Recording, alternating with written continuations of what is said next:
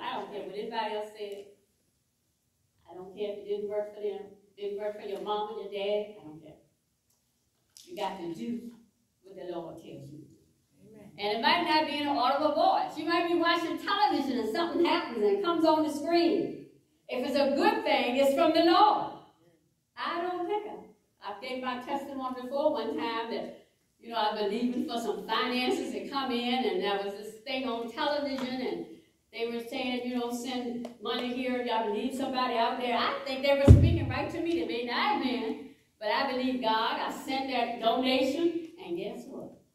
Child, y'all, I got so many stories. Y'all just won't believe it. I'm telling you, God has been so good. Amen. He is the God of the impossible. Amen. If you believe that you heard from the Lord, do it. Amen. I don't care who says don't do it. Do it. All right. So finally, I did what he said. Something came on TV one night, and I had been watching these commercials for a long time, and it's always saying to do this certain thing. And I did do it. I'm thinking like, I'll talk to somebody about it, and they say, no, they just, blah, blah, blah, blah, blah. Anyway, I can't tell you the circumstances. That $260,000 number was removed after I did what I was supposed to do years ago in 90 days. Come on, that's shouting $260,000. I got the letter. I can't tell you because I had to sign a non-disclosure agreement with the creditor.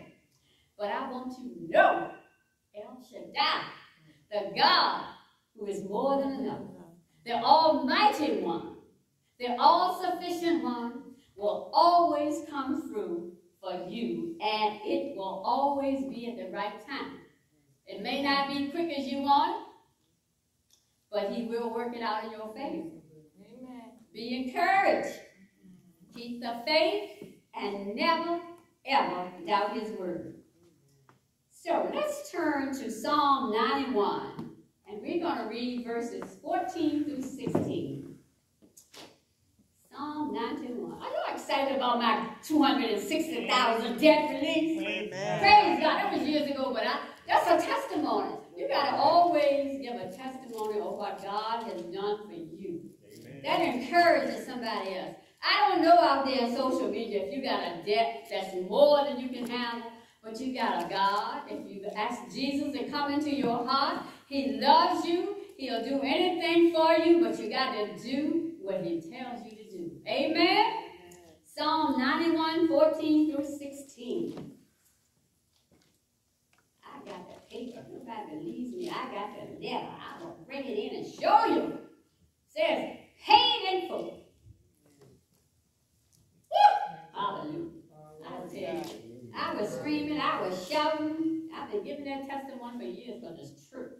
It is so true. He will do what he says he will do.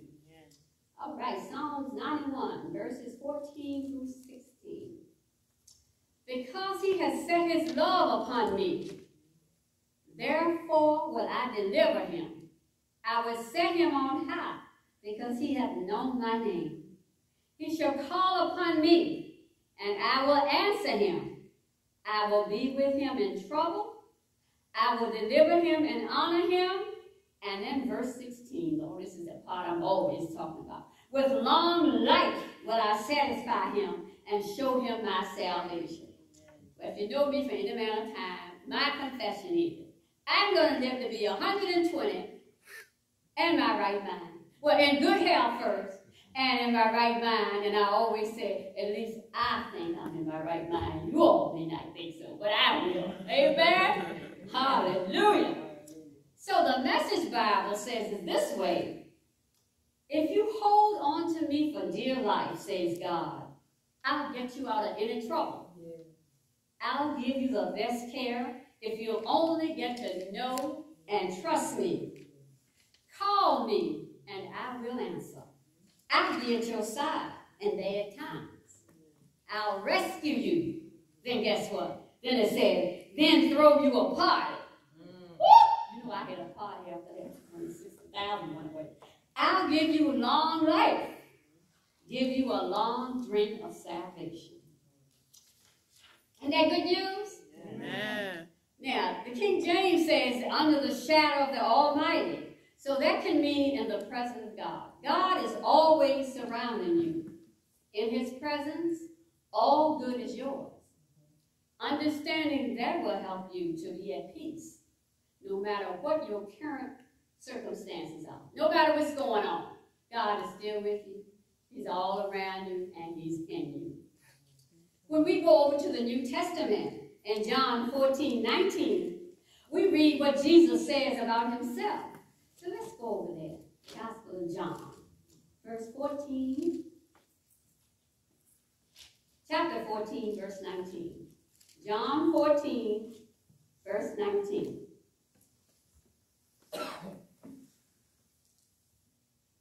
Says that yet a little while, and I write for you, John 14, 19. Amen. He said, yet a little while, and the world seeth me no more. But you see me, because I live, you shall live also. Now, I don't exactly think that was the scripture I wanted, but we read what Jesus says about himself. He said, if he lives, we live. Amen? Amen. Now, God revealed himself to Moses in the Old Testament as the great God I am. Jesus was trying to tell the Jews, I am that God that you are looking. You are looking at God right now. The Lord Jesus Christ demonstrated in his earth walk that he is the great God I am. He is more than enough. Now we see Jesus and the disciples out in the wilderness. All this is talking about El Shaddai. He's El Shaddai. We see Jesus and his disciples out in the wilderness with a multitude. He was preaching what we call the Sermon on the Mount. And that's in John chapter 6, where he had fed 5,000. When Jesus comes on the scene, guess what? He is more than enough. In John 2, 1 through 5, we read about Jesus attending a wedding in Cana of Galilee with his mother. She told Jesus they were out of wine, and she told the servants what to do. Said, listen to him. If he tells you anything, do it. That's what she told her. Then Jesus gave them some more instructions, and they followed, and a miracle happened. And that gets back to my story. Do what God tells you to do. Amen. I don't care what anybody else tells you to do, but do what you think he told you to do. He's not going to steer you wrong. Has El Shaddai, the God who is more than enough, the Almighty One, the all-sufficient One, given you some instructions? Has he given you some instructions? Come on. Have you done what he told you to do? Are you waiting, or are you waiting to take action? Did he tell you to do something you haven't done it yet? Come on, I don't hear nothing. Think about it. All right, in closing, it might be my first closing. Remember the 91st Psalm. There are 7 things El Shaddai, the God who is more than enough, said he will do for the person who sets his love on him. You can read it later. I'm going to tell you these 7 things. You can listen to the tape later or whatever. He says, 1, deliver him. He will deliver you. So when I'm reading these things, I put myself in that. He will deliver me. Amen. Number 2, I will set him on high because he hath known my name. I said, he will set me on high because I know his name. This is how you work the scriptures. You know, some people, I don't know how to pray. Pray the scripture. Say it back to him, what he's saying. Just talk to him. He shall call upon me and I will answer him. I say, I will call upon him and he will answer me. See what I'm talking about? And this is all in Psalm 91. I will be with him in trouble. I will deliver him. I said, he will be with me in trouble and he will deliver me. And number 5, and honor him. I said he will honor me. I don't know how. Maybe he's honoring me now because I get to stand up here and tell this great testimony, tell you about the goodness of El Shaddai. That's an honor to me. So I figure that he's honoring me now. Amen? Amen. Number 6, with long life will I satisfy him.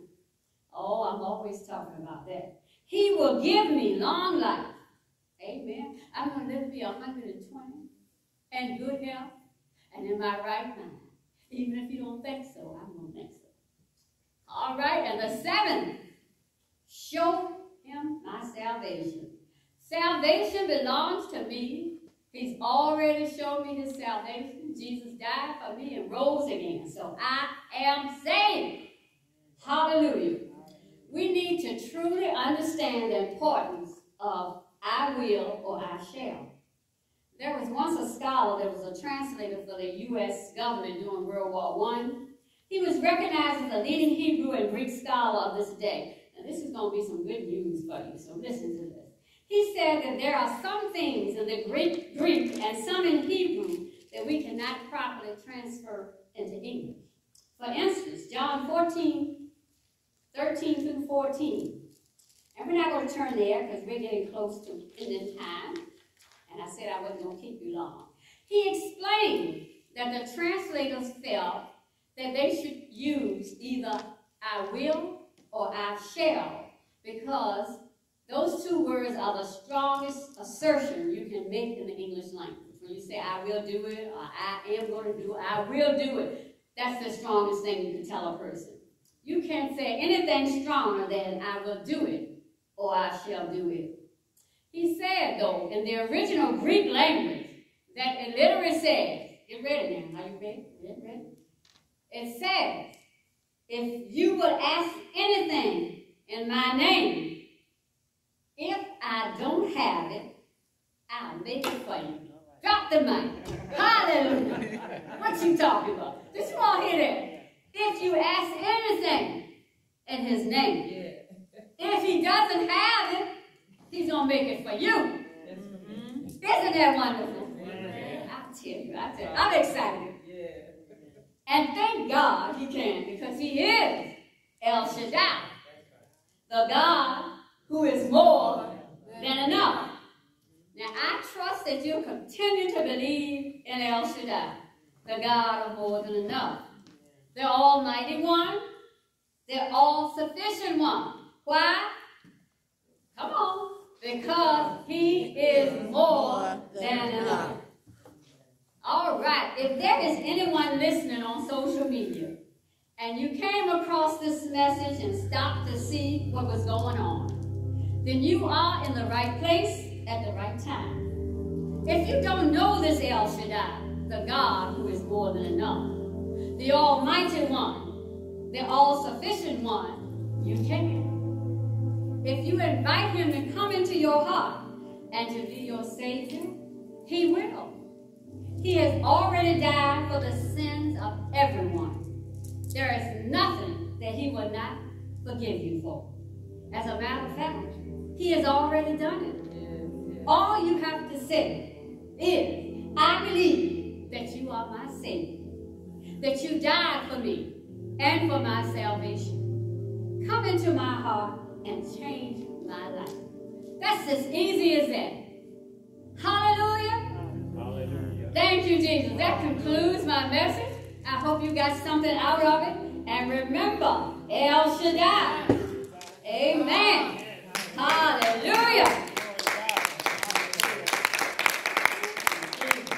Thank you. Now we will have our tithes and offerings.